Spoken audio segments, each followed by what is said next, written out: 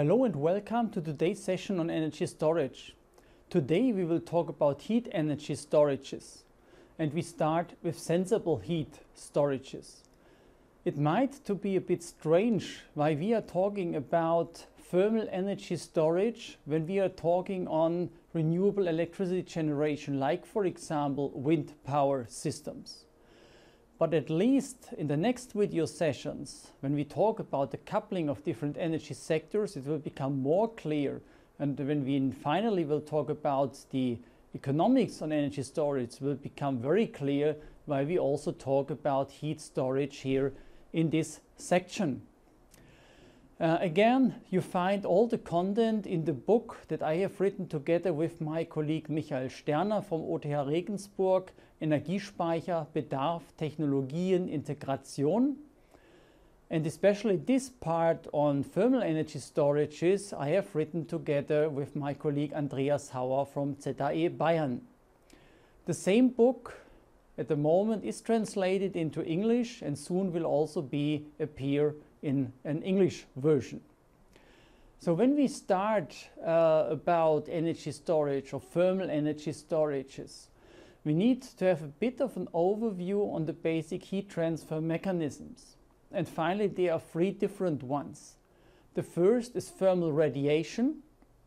That means when there is a body, it is radiating electromagnetic radiation, and that is proportional to its temperature to the 4. Else plays a role the emissivity of this body, and that is extraordinary, this temperature to the 4, that makes it quite dominant compared to the other heat transfer mechanisms.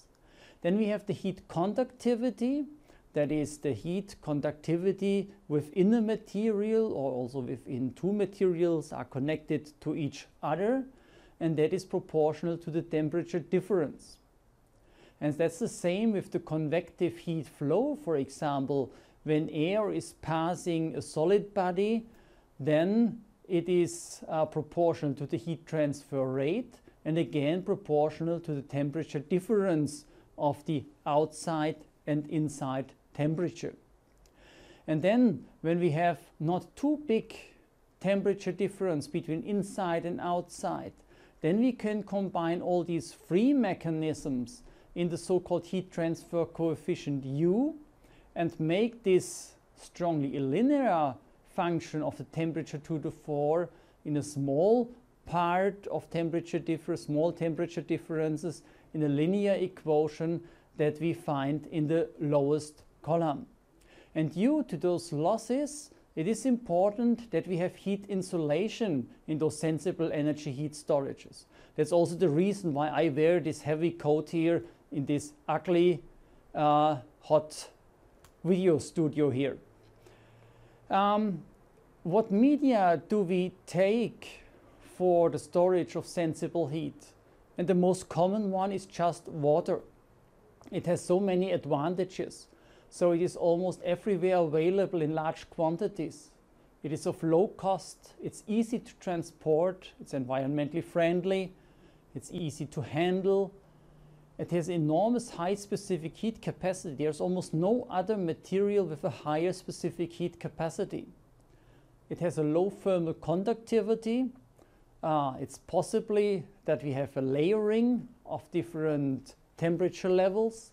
It has a relatively low viscosity and very good solvent properties. Sometimes water might not be the best choice. So especially when we want to have a pressure-less system and to go above 100 degrees Celsius, then for example a thermal oil is used, or even molten salts. They can reach temperatures of more than 400 degrees Celsius. Which storages could we have with solid storage media? There is on the left side, for example, we have the geothermal probe storage. The storage medium here is soil, rock, or water-saturated clay rock. And the vertical hole in the ground, that can differ somewhat between 20 meters and 150 meters. The drill size is typically 10 to 15 centimeter. and the heat transfer medium again is water, but maybe together with an antifreeze mixture. Storage temperature is typically around 40 to 80 degrees Celsius. Normally, no structures are built above those storages, that they are better accessible in case of a problem. And then here on the right side, we have the geothermal ground collector storage. Here the storage medium is the soil. It is subject to seasonal temperature fluctuations because it's quite close to the surface and the environment, the seasonal temperature changes. The length of such a collector is typically less than 100 meters and depth something between 1 and 2 meters.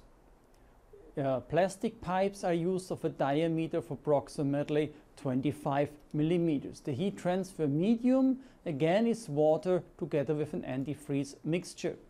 And also here no structures are built above them. It requires quite costly pit excavation. That is a disadvantage of this horizontal collector. What other medias do we have for solid storage? Quite famous, not so popular anymore, is the storage heaters. Here we do not need a heat transfer medium. It converts electricity through heating resistors directly into the heat that then is stored in the storage medium. That could be iron oxide stones or magnesite stones. And here we have storage temperatures of up to 650 degrees Celsius. Other possibilities are directly to use building components, the building mass, so-called thermally active building components, like we see in the picture in the example of a wall, or we use the foundation storage that we see here on the picture just here on the right below. For liquid storage media, which stores do we have? That could be concrete, steel or plastic containers.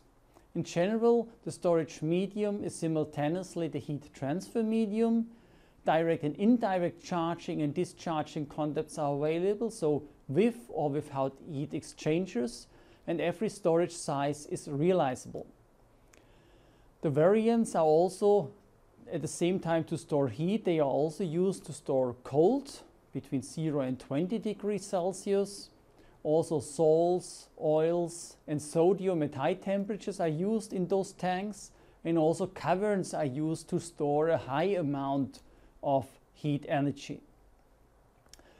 Further, we have hot water storage in earth baths. The storage medium again is water. It has a very low cost, and we can realize here very high storage capacities, that even seasonal storage becomes possible. And on the right side we have the aquifer storages. So the storage medium again is of course water, because it's the water conducting levels below ground.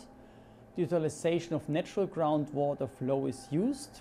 It can realize as a long-term storage, and the possibility of heat and cold storage for the seasonal change, for example with heating and cooling of buildings. And to end this, we have a short video that explains again the sensible heat storage process. Hi, today we are talking about sensible heat energy storage. For that I am here with my small friend Fermi, a thermos flask. Sensible heat energy storages are a type of thermal energy storages. When their energy content changes, one notices a changed temperature level. What does that mean to Fermi? Let's have a closer look on him. From outside and also inside, one can see a stainless steel or aluminium wall.